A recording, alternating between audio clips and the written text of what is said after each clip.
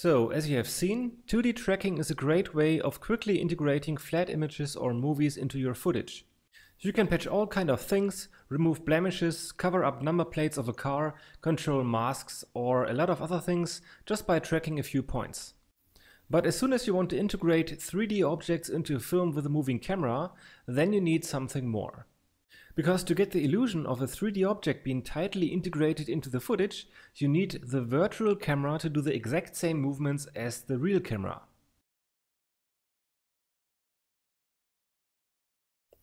In the early days of visual effects film work, in almost any case people used a locked-off camera to put something into the footage.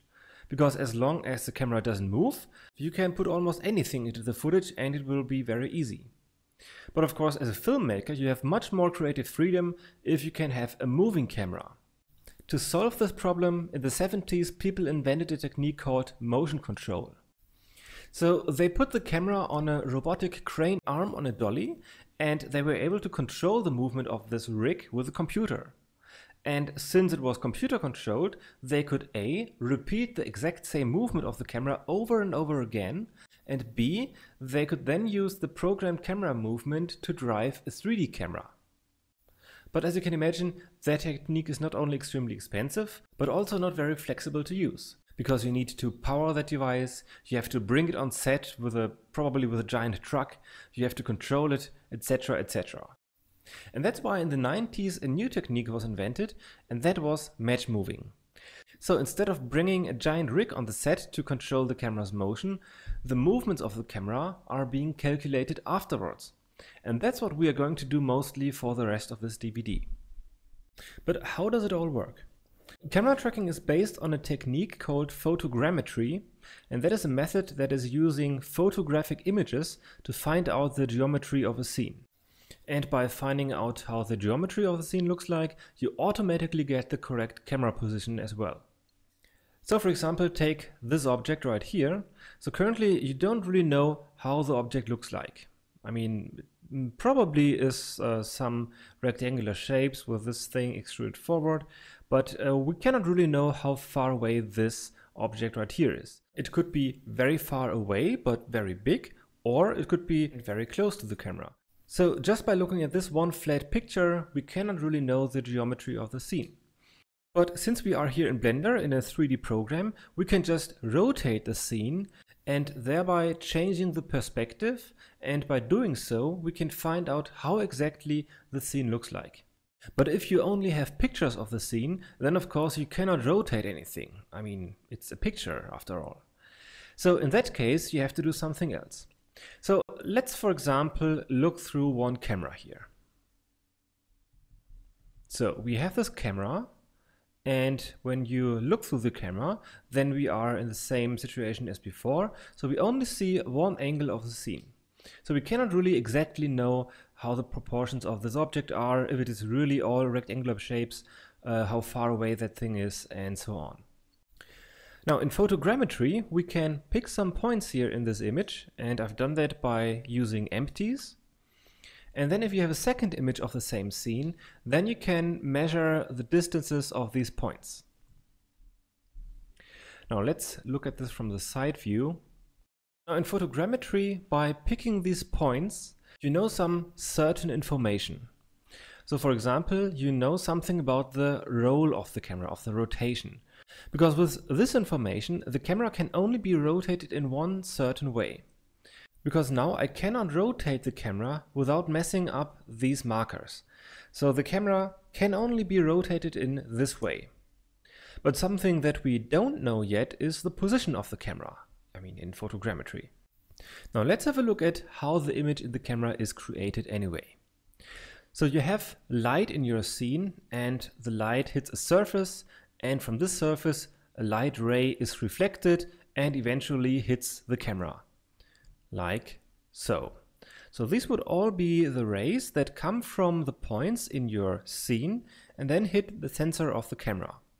So we know that the camera has to be rolled in one certain way, otherwise these points would not make sense. So you cannot just rotate the camera, otherwise you would just mess up the solution here.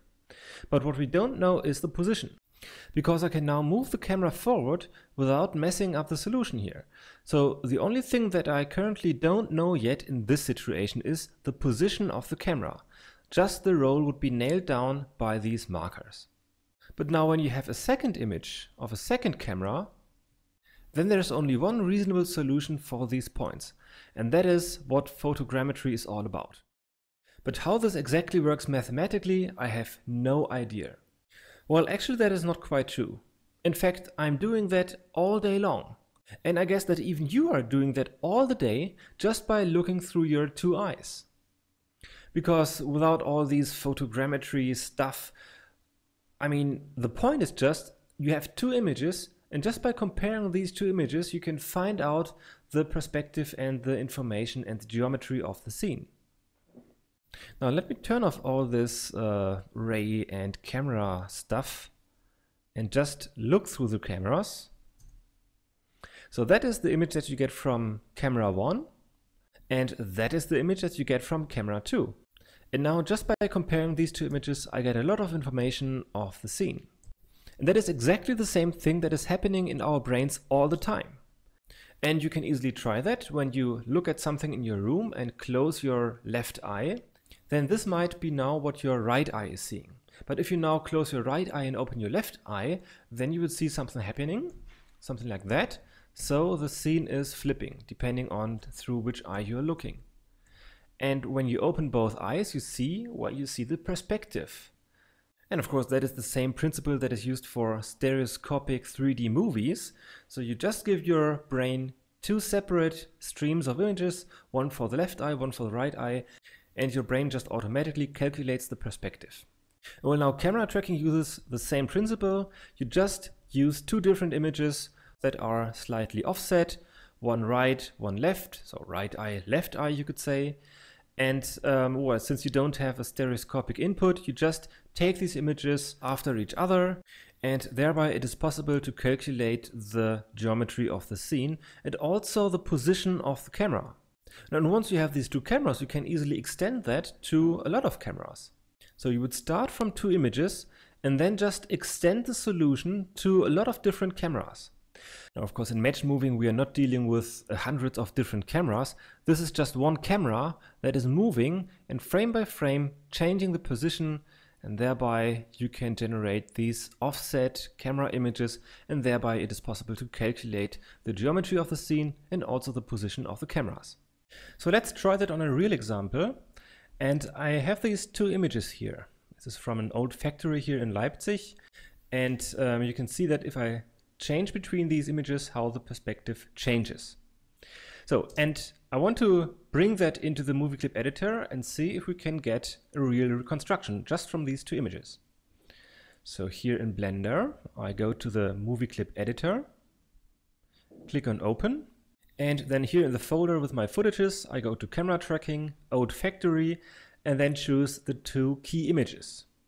So select the first one, click on open clip, and since they are numbered from 1 to 2, it will read as a clip from 1 to 2. So, and because it's just two images, we can also set the end frame to 2. And now we can go full screen, hit Alt A, and of course that is, well, we don't need to animate that. But well, with the arrow keys you can now switch between these two images, and we can start trying to get a reconstruction from that.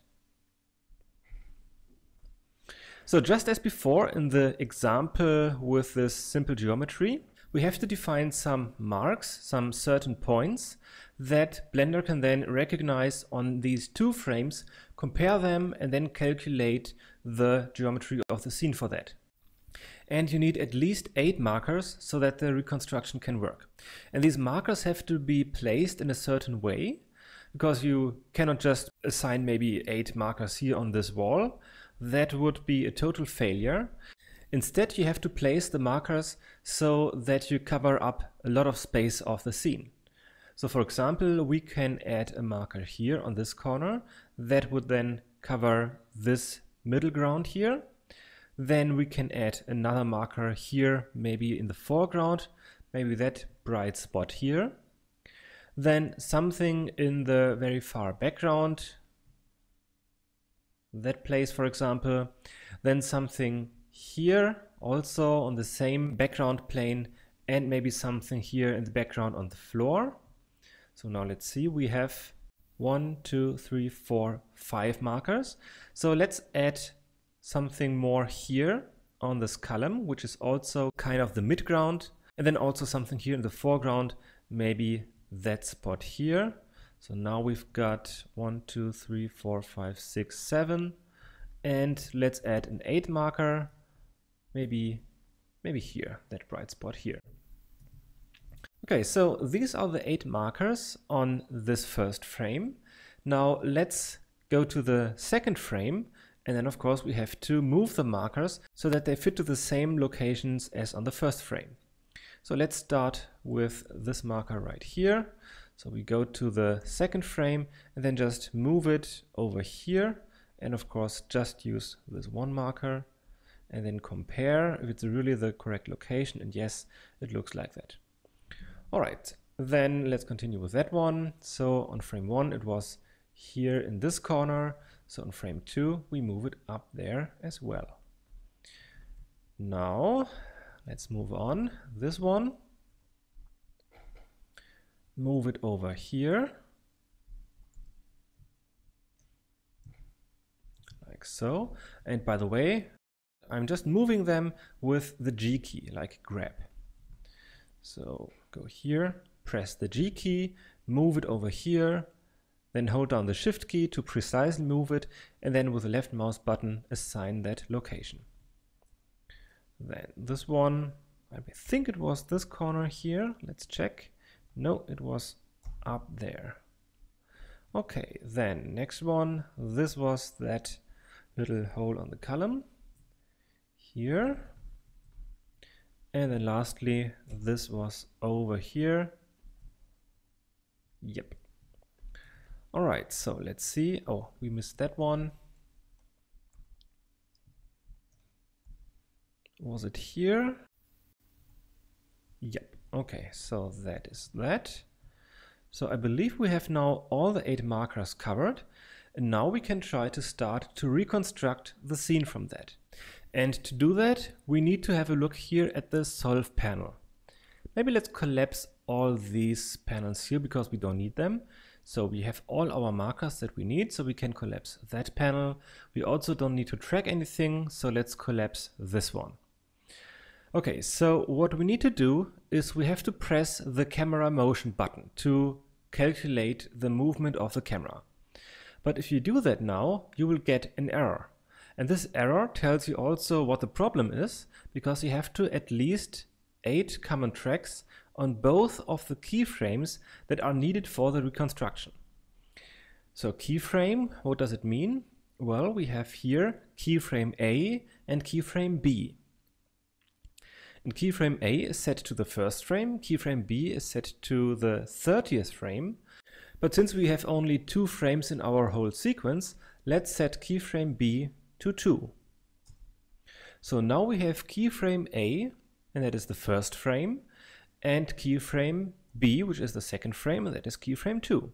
And if you remember the theory part of this chapter, then you know that you need these 2 cameras or these 2 frames which are used for the initial solution, and after that you will extend the solution to the rest of the frames.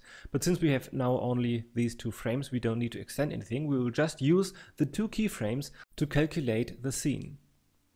So, and now if you press on camera motion, you will get no error. You will instead get an average reprojection error of 2.7. You can also see that down here.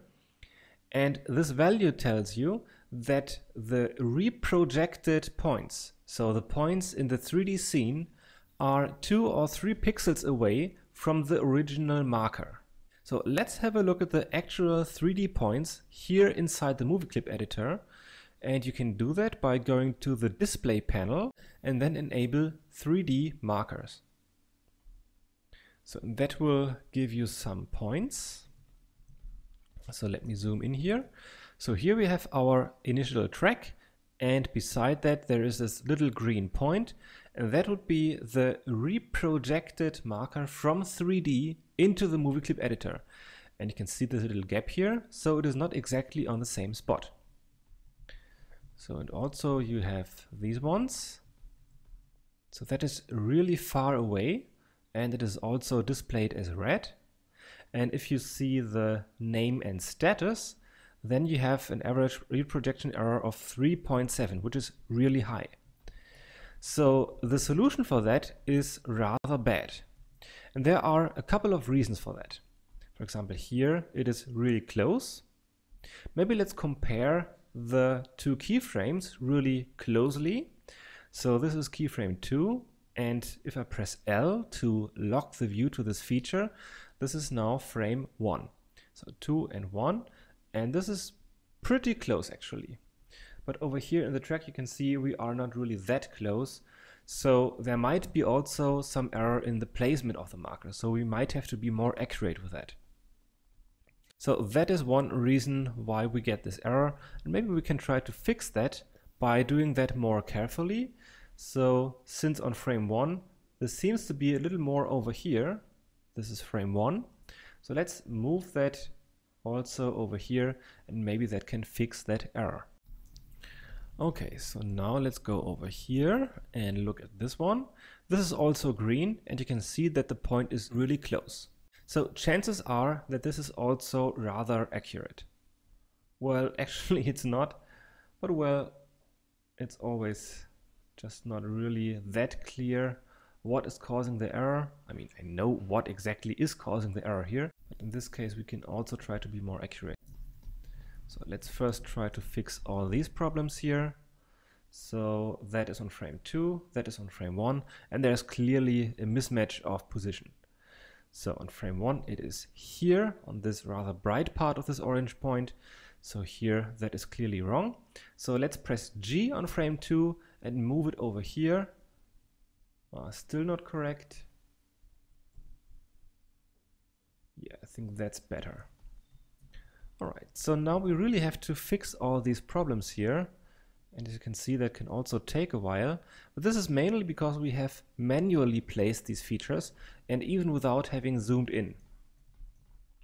So if you would really track them from frame to frame, then chances are that the position is much better, so that you won't get that much problems.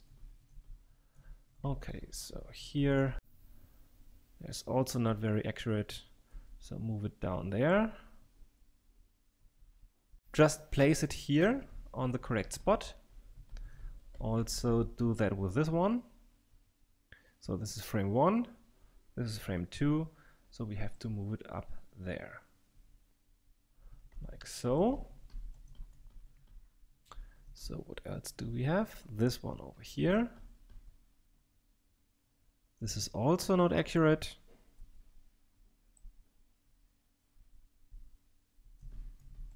Alright, I think that's it. So now that we have placed these a little bit more carefully, we can try and see if that did help in any way. So we can recalculate that just by pressing the camera motion button again. And look at that. Now we have an average solve error of 0.4, which is way better. And you really have to try to get the ASE down to something between 0 and 1. So everything that is above 1 may be wrong, but as soon as you have something that is over 2, it is really bad. Okay, so now we have that, and you can see all of these reprojected 3D markers are green, just because they are really close to the original point. So this is really below 1 pixel. So maybe this also tells you the ASE error. This is pixel values. 0.4 pixels. And if you look at the name or the status, this is 0.2 pixels. And if you look at this, this is 1 pixel and the original 3D marker. And the 3D marker is 0.2 pixels away from the original anchor point from your marker. Look at this one, this is also 0.2. So let's select everything to see if there is something way above 0.2. Oh, that one, for example, and this one too. So here we have almost 1 pixel away from the original feature. And well, I mean, this should now be clear why it is the average solve error. This is the average error on every frame for one single marker, that number here.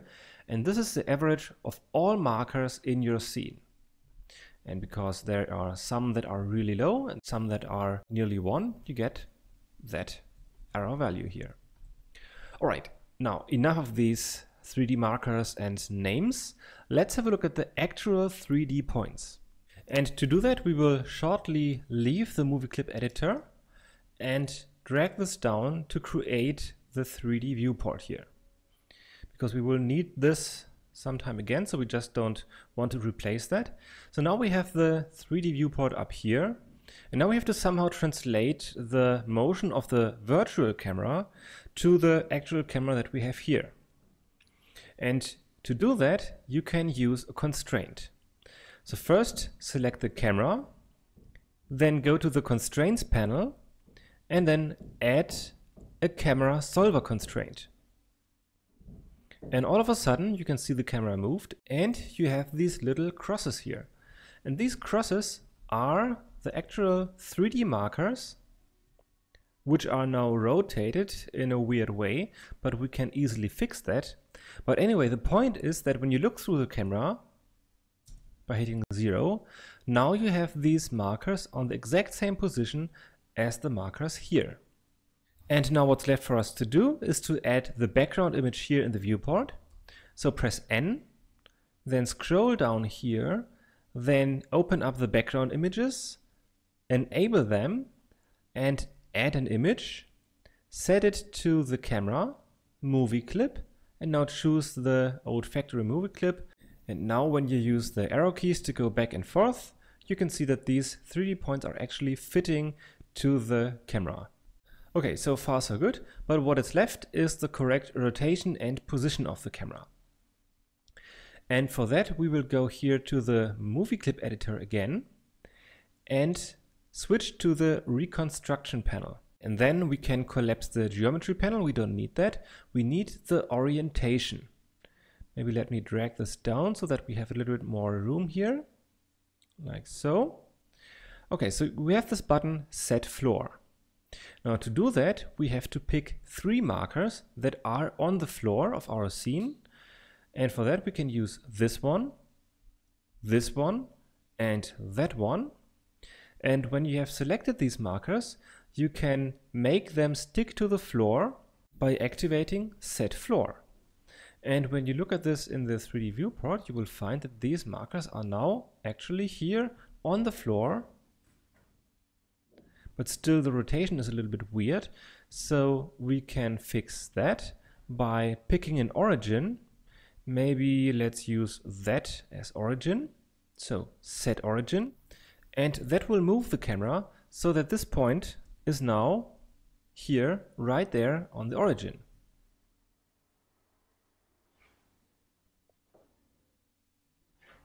And now when you press 0 again, you can rotate around this point by setting the pivot point to 3D cursor, and then with the camera selected, hit R and then the Z key to rotate not around this view axis but just around the vertical Z axis, like so. And now we can align that, go full screen, zoom in a bit, and when you now go forward and backward, this will now stick to the scene. Congratulations! That is now your first real camera solution, and in the next chapter you will extend these 2 keyframed images to a whole sequence and then solve that.